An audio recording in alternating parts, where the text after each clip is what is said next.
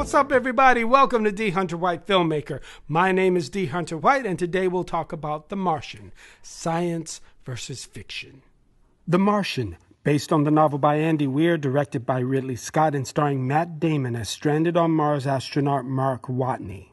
Now, this movie has been critically acclaimed and applauded for its stunning visual effects and its scientific accuracy. But how accurate is the science in The Martian? To answer that question, Planetary Geologist Devin Waller will share with us her thoughts on this sci-fi epic. And you are hereby officially alerted that there are spoilers ahead. Hi, my name is Devin Waller. I'm a planetary geologist. I have degrees from UCLA and Arizona State University. The Martian starts off with a giant sandstorm. The problem with the dust storm that's in the movie The Martian is that it's a raging sandstorm. And on Mars, the atmospheric pressure is it's less than 1% of what we experience here on Earth.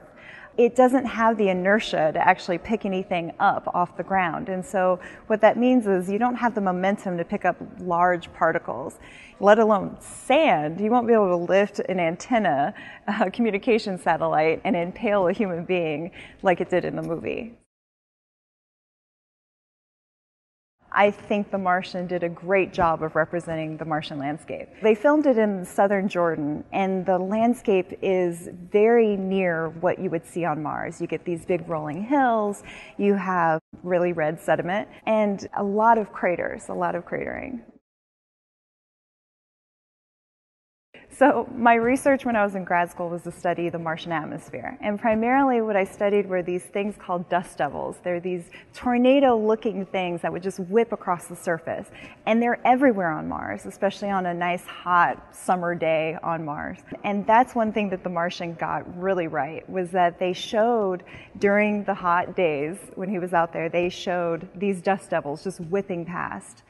Now, there was one scene, though, where they showed the dust devils coming from the sky, which looked more like a tornado with this thick cloud cover. So Mars doesn't have that many clouds. It doesn't have that thick of an atmosphere, first of all, that dense of an atmosphere, to have that thick of a cloud cover. So when they were on the ground, yes, they did right. When it was coming from the sky and they were coming down like tornadoes, no, that's wrong. I definitely think it's feasible to grow potatoes the way he did on Mars. Watney, because he is a botanist, he is able to hash out a plan that makes a lot of sense in order to grow these potatoes.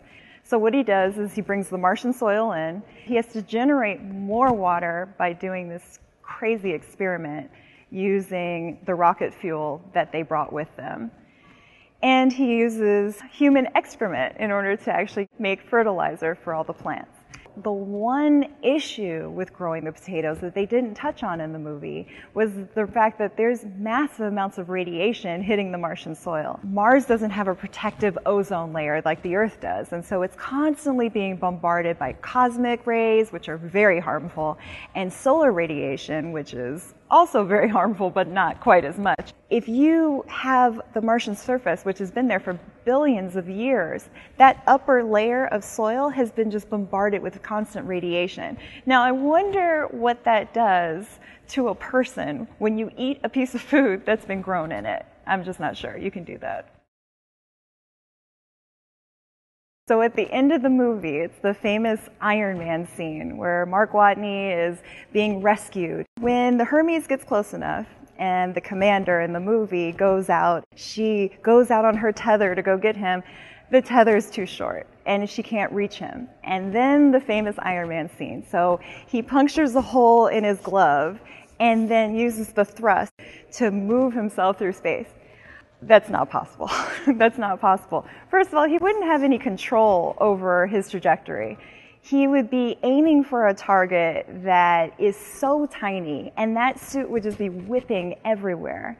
The other thing about that scene is that once she catches him, there's no way that he could stop the air coming out of his suit, and he would just keep going. So he would take her, the tether, whatever the tether is hooked onto, with him, and he would just fly off. I don't think that could happen. I think the big take-home message of the movie is just when you're a scientist or an engineer and you're faced with all of these difficulties, You stay calm and you work the problem. It's just one problem after another. And I love the line in the movie where he says, if you can solve enough problems, then you can come home. You do the math. You solve one problem, then you solve the next one, and then the next. And if you solve enough problems, you get to come home. All right. Questions?